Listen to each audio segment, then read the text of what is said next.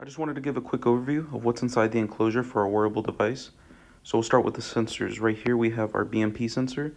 This measures altitude, temperature, and pressure. We have our GPS module right here. This is used to track the coordinates and send it to the SD card to be written. We have an accelerometer over here, which is underneath that wiring. That's used for fall detection. This is our boost converter right here. This is used to take the 3.7 volts coming out of the LiPo battery and boost it to 5.2 volts for the Arduino, which is underneath the PCB right here. From there, right here, that's where the battery is being connected to the power boost. This is the charging wire for it. That is ran in a loop. You can see this black wire right here, which gets fed out to here so you can charge it with a micro USB. The power boost recommended using a regular phone power brick. So to charge it, I ended up using a Apple 5 volt at 1 amp charging brick to charge the battery. Over here is our Bluetooth transmission module. This is used to send data from the SD card module to the application. This right here is our GPS antenna. It's a little antenna that sticks outside of the enclosure so the GPS can get a faster fix. This is our Bluetooth button. This puts the device in sync mode so it can send the data from the SD card to the application. Here we have our record button. This puts the device in record state and it'll record all the data from the sensors to the SD card. This is our mode select switch. This is used to put the device into the lead or follow climb position. This is just a simple on-off switch for the device. This is the charging port for the device. This connects to the power boost converter, which in turn charges the battery. This is our GPS antenna. This is so the GPS can get a faster fix. This large white button is for gear placement, so the climber would hit that whenever they're placing a gear or wanting to record a certain time in their climb. So this was my final design for the enclosure. I added these 4 holes at the bottom of the unit to be used as anchor points for the loops that will have the weaving of the rope go through it where it will attach to the climber's harness. So these are the loops that will attach to the bottom of the unit where those square holes were. I made the base of the loops a little bit bigger so it can be used as an anchor point where it will pull on the inside of the unit and it won't come off. This hole right here is so the rope can be fed through and attached to the climber's harness. So this is where those 4 holes were on the bottom of the enclosure that I designed. And these things protruding from the bottom are those loops that I ended up making. And as you can see, we were able to pass that weaving through for the climber to attach to their harness.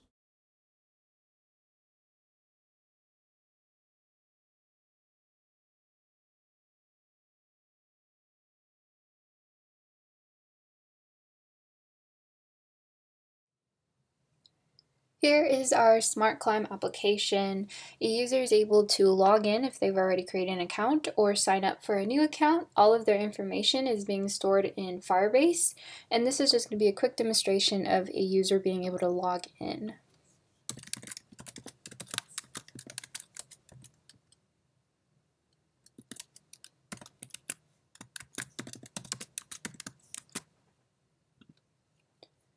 So as we can see, the user was able to log in November 15th of 2020. So here is what the user sees once they've logged in or created a new account for SmartClimb. There are 4 basic tabs, which include our home, routes, gear, and settings page.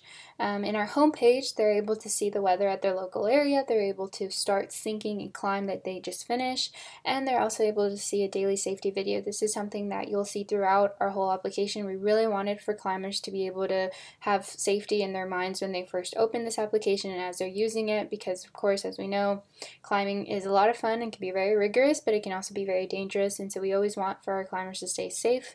In addition to that, and this is our routes page. This is where climbers are able to see all of their routes that they have taken.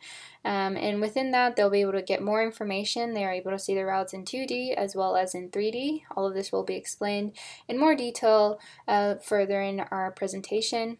In addition to that, they're able to see where they've placed their gear and how much they've used their rope and when it is time to either get a new rope or start thinking about getting a new rope. And so for gear placement, once again, that will be broken down by the type of climbs they've had. And then once in their climb, they're able to see how many gear placements they've had, and then they'll be able to see it within their 2D perspective and then also in a 3D perspective. In addition to that, like I mentioned, they'll be able to see how much they've used their ropes and see what different types of rope they've used, and they'll be able to be reminded when they'll need to start thinking of either getting a new rope or just completely getting rid of that rope that they have. For example, this one is saying that expires tomorrow. It'll tell them when they first got it, the length, the diameter, and any notes of when a fall has been detected when that rope is in use. And so they'll be able to delete this as they get rid of the ropes, and they can add more as needed as well. Then this is our settings page. So in our settings page, a user is able to see their information, whether that's their name, email, and password. They're also able to see the grade system settings depending on where they are climbing. In addition to that, they're able to change the frequency of the amount of climbs they want to have during a week. They're also able to change the notification settings. They're able to look at frequently asked questions, and these are just questions that we kind of came together and tried to see what could be useful for a new climber who has never done outdoor climbing before. In addition to that, they'll be able to read our terms of use and our private policy.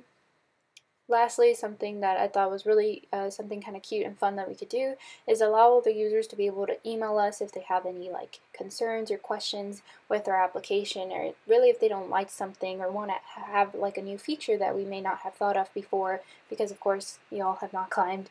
And so this is just great because they're able to kind of interact with us. And lastly, they're able to log out and go back to the front.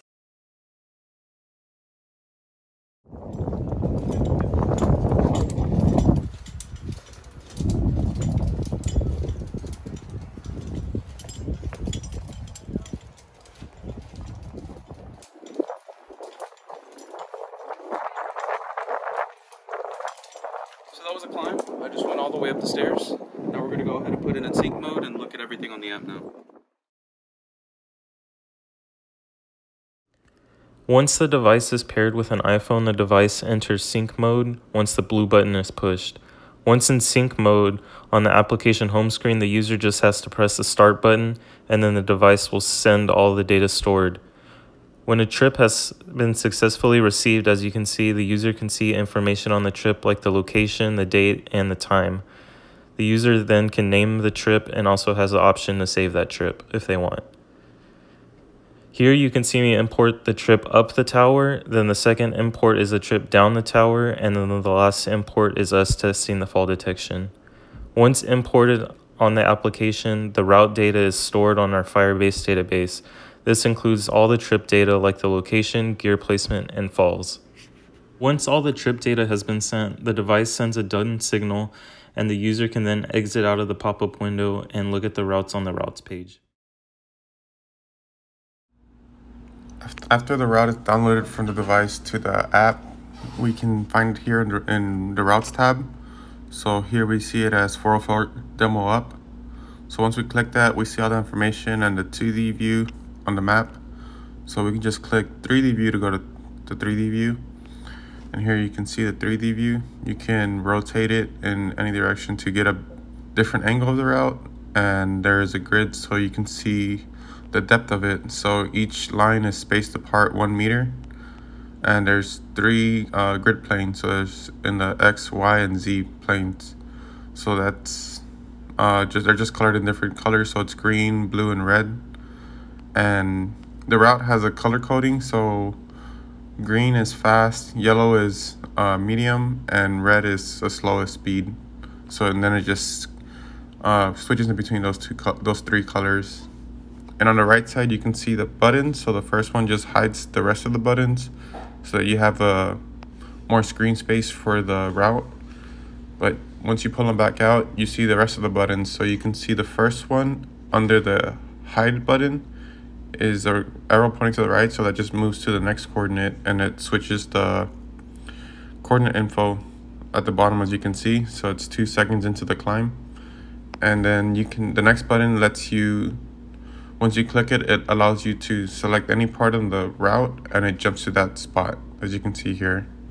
And then the next arrow pointing to the left is just to go to the previous one before that. So then after that, I'm just gonna go ahead and switch back to the original spot. so start of the climb, and then the next buttons, which is the target and the 4 arrows, kind of work together. So that if you click the 4 arrows, it locks rotation and lets you move the route anywhere you want on the screen. So you can get try to fit all of it at once. And if you pinch zoom, you can zoom in and out. So once you unselect the lock rotation and translate, you can go ahead and click the button above that, which is a target symbol, and it just recenters it back to the center of the screen. And there we go, we're back to the way we started. The next button is a measurement. So it shows a ruler, so it just allows you to select any spot on the route, and it adds a red dot with the measurement above it. And that measurement is real time from the red dots to the blue dot. So it shows you how far apart they are. And then the next button after that is just to toggle on and off the grid.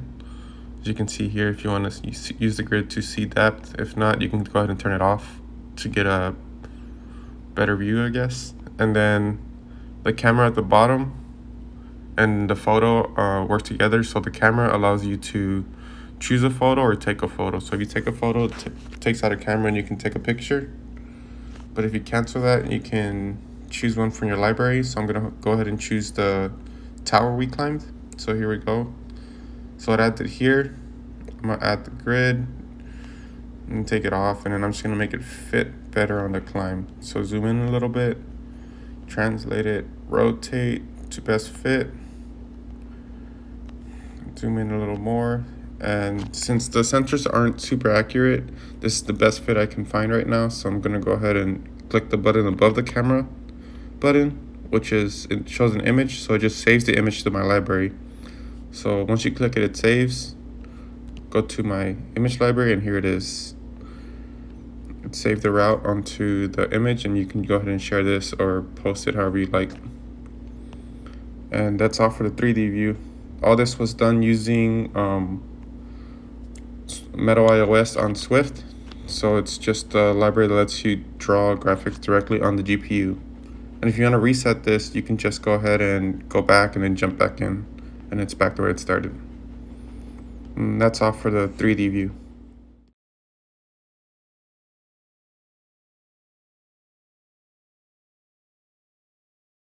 Go.